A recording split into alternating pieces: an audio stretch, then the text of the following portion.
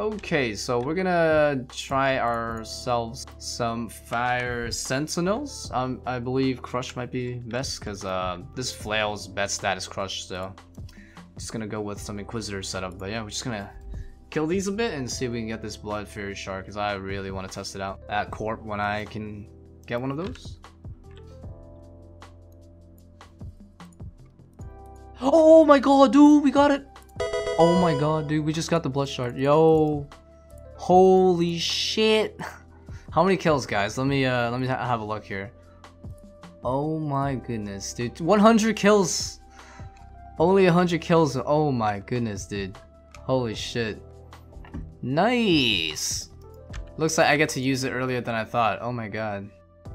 Amulet Fairy will consume your blood shard and make the amulet of blood fairy, and you won't be able to get it back. Okay, that's fine. Let's do it, man.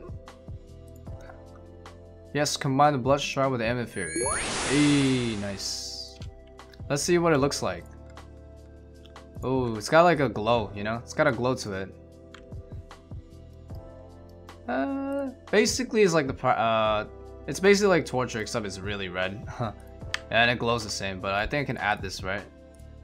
I can add it back. What? Are you kidding me, bro? No, they said they were gonna make it work. Jagex. So the blood fairy stat-wise is the same as a regular fairy. What separates it though from the regular fairy is its special ability. In essence, the special ability gives you a chance to heal back some of the damage that you do to an opponent to your life points. Only melee damage though. Range and magic damage will not work at the moment. Perhaps they might change that in the future, who knows. So here's how the ability works. You have a 10% chance to activate the ability, and once it's activated, whatever you end up hitting, 10% of that damage will go back to you for HP. So if you hit a 40 and it procs, you'll recover a 4 HP back.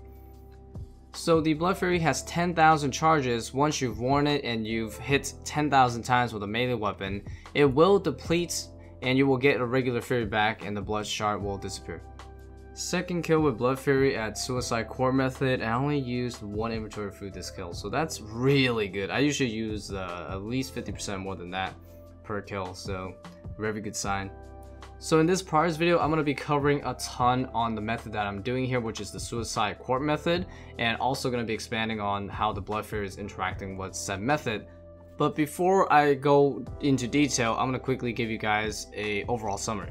So I ended up getting 112 corp kills with the blood fairy before the shard completely broke down and ran out of charges.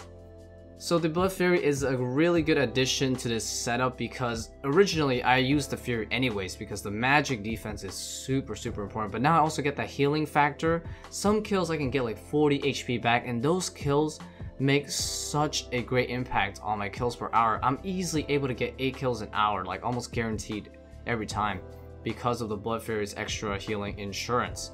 So definitely worth using. However, it is not worth getting, because the blood fairy, from my testing at corp, I was only able to use it for about 16 to 17 hours, and the drop rate for this thing is like 1 in 1500 fires. It's probably gonna take like 10 hours to get a shard on average or something like that. So it's just unfortunately not worth getting. So unless Jagex decides to make it last longer, maybe only use up a charge when you actually heal, or allow you to refill it with something like vials of blood or something like that. So I would say in general, it's not worth for an Ironman to go and get it, and also on a main, it's probably not worth to go and buy it just because it doesn't last long enough. You know what I mean? Like 10 to 20 hours of use and it's gone. So I am looking forward to see what they can do with the blood fairy in the future in terms of buffs, because it has a lot of potential. So I will be definitely very excited to try out the blood fairy again in the distant future when it does get a buff. But until then, I'm definitely not going to get another one. So this is my first time using the Inquisitor helmet and the play script that I got from Nightmare for the Corp. So I'm getting about 20 extra crush accuracy on top of everything else I have, and I am at 190 crush accuracy. So I'm landing the specs at Corp so much more noticeably often. It's amazing, man. I wish I had the plate though for that extra 200 plus crush accuracy. Oh damn, what was that? I hit hard as hell with the heli into the heel. Oh my god, what the hell? I just healed with the heli. Oh, Yo, that was crazy. Bro, back-to-back C Halley heals. Oh my god, that was amazing, dude. Nice. First good drop from Corp. Good old-fashioned cannonballs. Now to feed it back straight into Corp. Alright, I just cooked all of my anglerfish I have left now. So all this was from like over a year ago when I was AFKing this 299. But yeah, that's crazy. I used to have like 10k. But 2.5k will last me a long time. Just stocking up on food for like Corp and whatnot, you know? Hey, Onyx bolts. Oh, Onyx bolts again. Oh my god. Hell yeah, man. Getting so many good drops. Oh, baby! That was so fucking good. I hit a 50-50 and I healed with the Blood Fury. Oh shit, I just ate that shit. Oof. Oh, Onyx bolts. Cosmic runes. Okay, one more kill. And my Fury is gonna run out. Holy shit, guys, this is crazy. This is it, man. 75 hits left and this Blood Fury is completely depleted. Huh.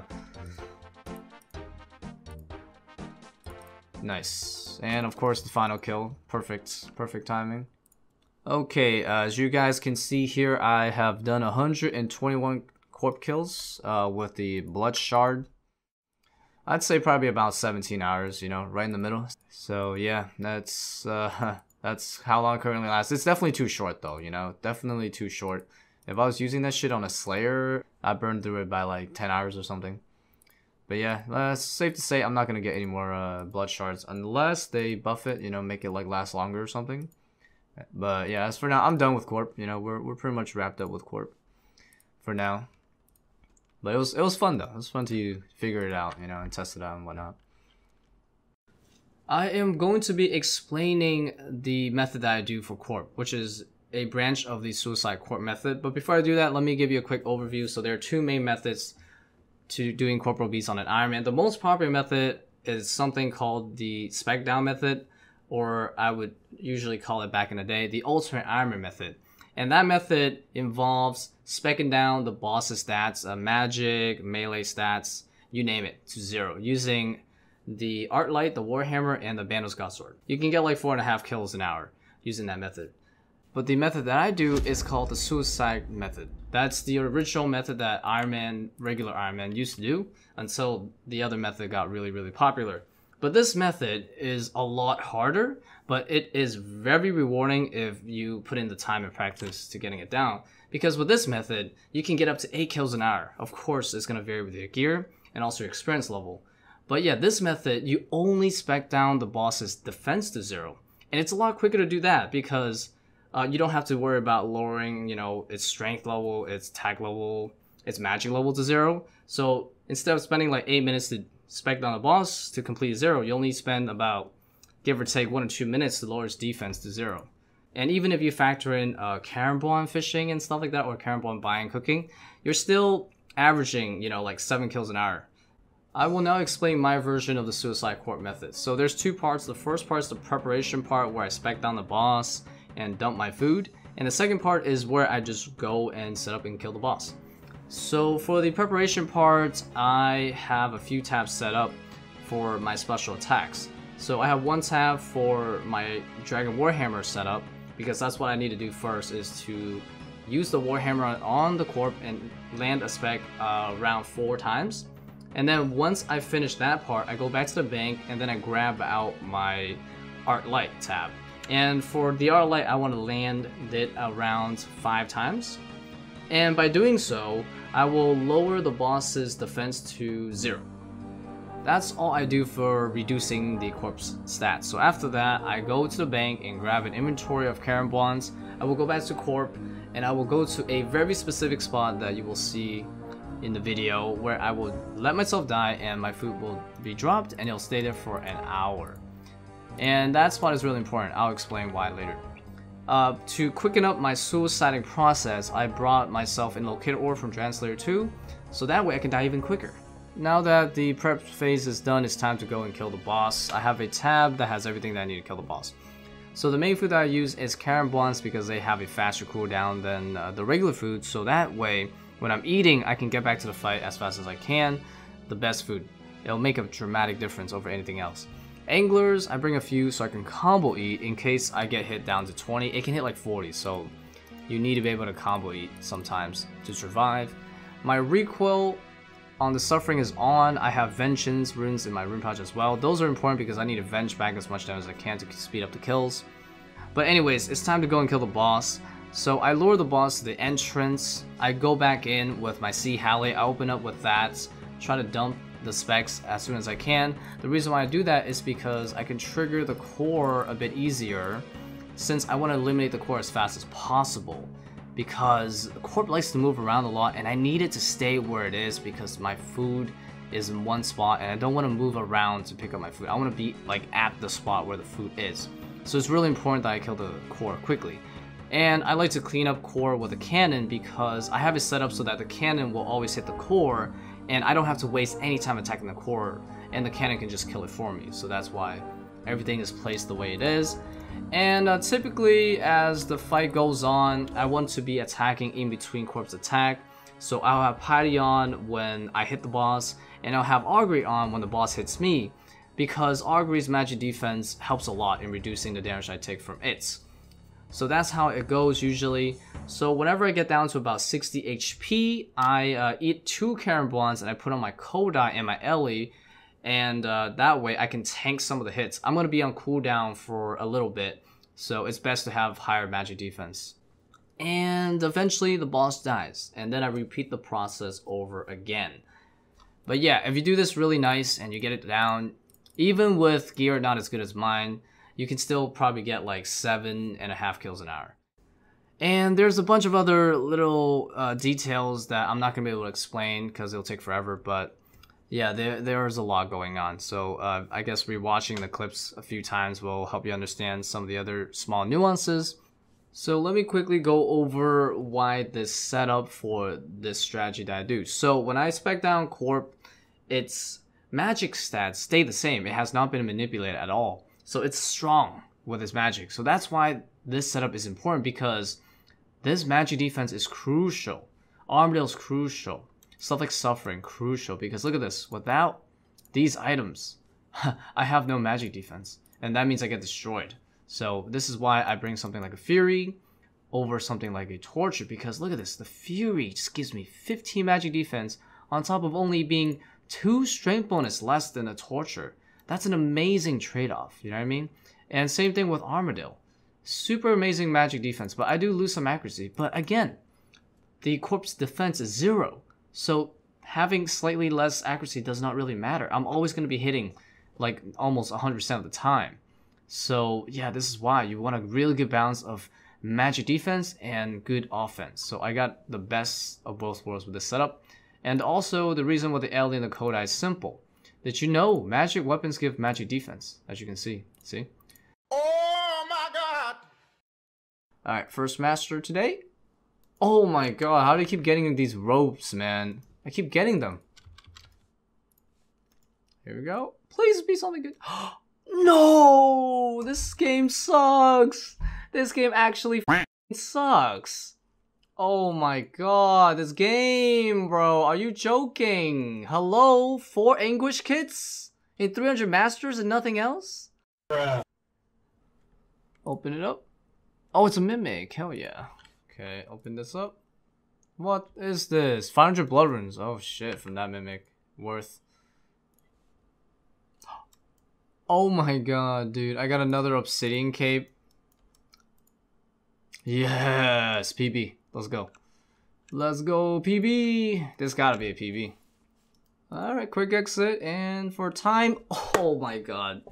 Damn it, 1 second off. Are you kidding me, bro? Almost sub 7. Let's go. I'm happy with that. I like it. Such a clean number. Honestly, such a clean number. Oh, more Sanfu serums. Nice. We opened the chest 100 times. What? Glitch? No. So sad. Fuck, the flames scuffed again. Great, and the flames have disappeared. I can't see anything. Ah, that's so annoying, dude. I can't see anything. Please, let me make it. Holy shit, I can't believe I actually did that. Even though I couldn't see the flames. Fucking hell, man. Holy shit. Now this is a PB, bro. Yo, boys, sub 7. Let's get it. Come on. Oh, monkfish. Whatever. But this is what you call a good time. Oh my god, that's so good. 641. Hey, let's go. I don't think I'm going to get any faster than that. Oh my god, what was... Dude, 3 yellow panels all in a line. Are you kidding me, bro? A PB? This late into the game, bro? I still somehow managed to PB. Even after I've done floor 2 over 200 times. Holy crap. There's always room for improvement, dude. Always room. Ooh, let's go. I think I just got my 20th armor seed. Hell yeah.